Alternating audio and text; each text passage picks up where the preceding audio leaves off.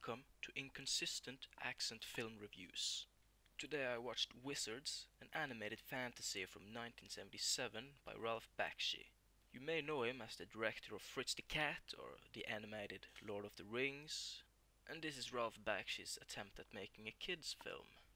We got Bob Holt as Avatar, the old witty wizard, Jesse Wells as Eleanor, the overly sexual elf, and Richard Romanus as Weehawk.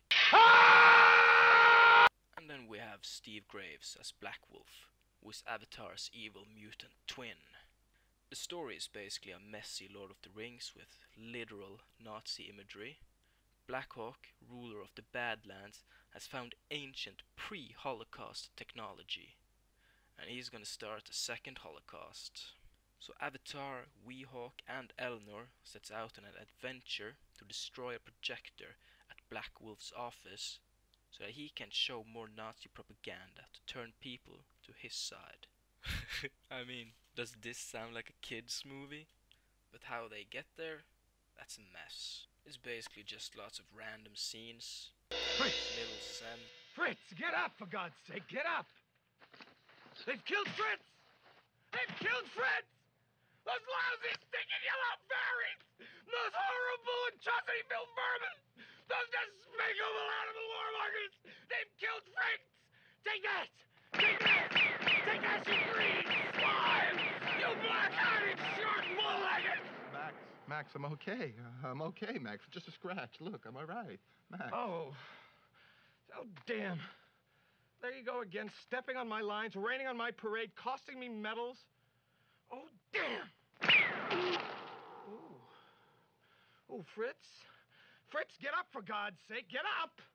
They've killed Fritz! They've killed Fritz! Those lousy, stinking yellow fairies!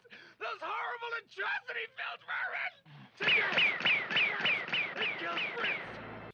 The story ain't that engaging either, but the humor keeps you interested. And you don't really know what comes next, so it's that element of surprise. Now, the performances, I gotta tell ya, they're pretty bad. They sound like me, pretty much. Tone deaf and don't really know what's going on. And then there's this scene. And this is without a doubt the best acting in the movie. Max, I'm okay. I'm okay, Max. Just a scratch. Look, I'm all right. And it's performed by none other than Ralph Bakshi himself, the director. And he does an outstanding job. This scene is perfect, but it makes no sense plot-wise. The pacing is all over the place, because the plot is barely. And what plot there is buried between lots of exposition and jokes and random scenes. But the witty animation makes up for the exposition-heavy dialogue. The animation is really inspired, I think, and quite beautiful at times. But then there is this horrific rotoscoping. But that must have been for budgetary reasons, so I guess I can forgive it. The sound design is so-and-so, nothing special about it. But the score is pretty cool, like progressive rock. It is a strange choice, but it fits. It gives the movie a strange tone, and I like it. Now, spoilers, because I'm gonna show some of my favorite parts of the film. One of them is a cameo by Mark Hamill. Assassin! Technology! You know how actors never really scream in movies? Well, yeah, here they do.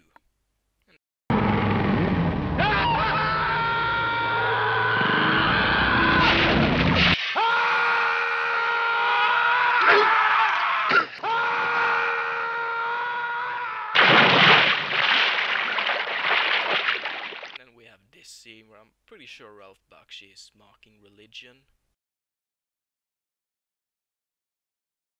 Ah yes, this is a beautiful scene.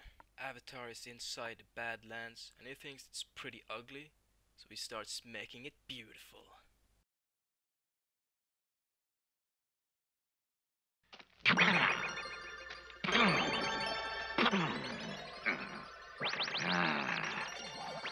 My conclusion of the movie? I like it. It's got style, personality, which is quite important in movies. And no, I wouldn't call it a kids film. It's not for kids. The bloody and sexual and all that Nazi imagery. I don't think it's for kids. The story is a bit messy, but it's funny and the animation is quite good, so I'm gonna give it a 7 out of 10.